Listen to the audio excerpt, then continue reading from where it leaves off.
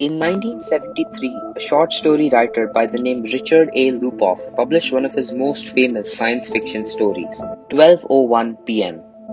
In it, a man named Castleman hears the echo of a single loud sound resembling the crashing explosion of air. The clock on the city's Grand Central Tower strikes 12:01 p.m. Castleman knows that the date on the newspaper in his pocket had remained the same. He waits for the familiar green and silver bus to make its turn to one of his favorite restaurants. He thinks there is no point in trying to dine in a fancy restaurant where a fancy lunch would take 2 hours to consume. If he couldn't get served and finish his meal by 1 o'clock, it would be a waste. Instead, he eats at his usual place and after his lunch walks downtown toward the city library and glances at the newspapers on sale at the corner. The news stories on all of them deal with the prediction of Nathan Rosenbluth, who said that time would soon be warped in a circle. On seeing this, Castleman runs to an unoccupied phone booth and calls his secretary. He asks her to telephone the physics department at the City University in order to speak to Professor Nathan Rosenbluth about his time-bound theory and wait for him at the lobby. He runs from the booth into Grand Central Station and takes the subway train to meet the professor. He staggers his way through the lobby and introduces himself to the man. "We only have a few minutes," says Castleman. It was 8 minutes until 1. Rosenbluth asks, "What's the matter? What kind of thing is this? Why have you asked me to meet you?" Castleman tries to explain his situation to Rosenbluth, tries to make him understand that the time bounce had actually occurred, but Rosenbluth stands in disbelief. "It's unbearable. I can't go on living this hour over and over," says Castleman. "Is there a way out of this?" No, there isn't," says Rosenbluth. "Unless you break the loop yourself." That's when Castleman hears the echo of a single loud sound resembling that of a small caliber firearm. He finds himself looking up at the clock at the Grand Central Tower.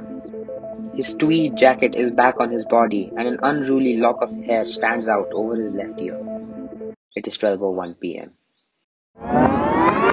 Recently, I had this thought. Why do we live such periodic lives?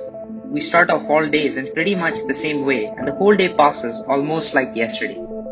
Couple these days into a group of 7 and you wouldn't notice too much of a difference between what you did last week and what you did this week.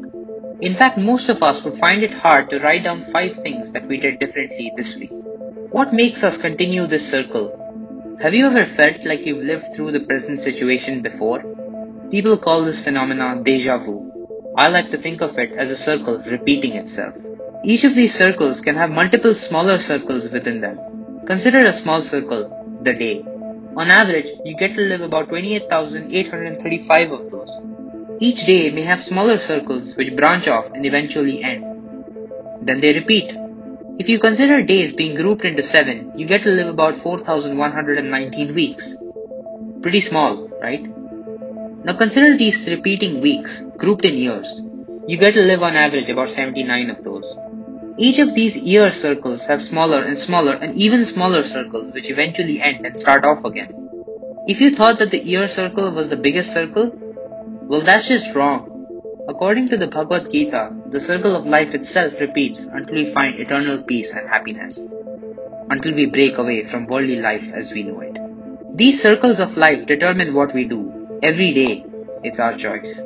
We can be like Castleman in the short story 12:01 p.m. and repeat the same experience every day, or we can choose to explore something new. We can start off differently today and have different weeks and hence different years. Life as we know it will still be in a circle, but the least we can do is to change the circle itself. What circle will you like to repeat?